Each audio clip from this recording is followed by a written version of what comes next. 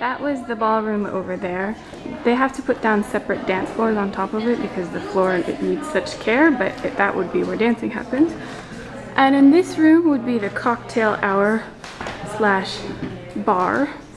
I have a really magnificent carved thing here, which I don't know if you can tell this, is an unusually high countertop here. Mom would appreciate that. Another tall mirror. And she said they usually leave the bar set up in here during the whole time, so if people get tired of dancing, they can wander in here.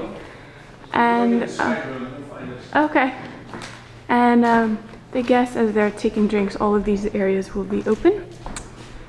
She said that often people put family pictures on these mantles in here for people who necessarily can't be here or whatnot. And I actually think this would be nice. I've been to some really dull cocktail hours, but if you get to walk around what is essentially a museum while enjoying your cocktail, that seems pretty nice.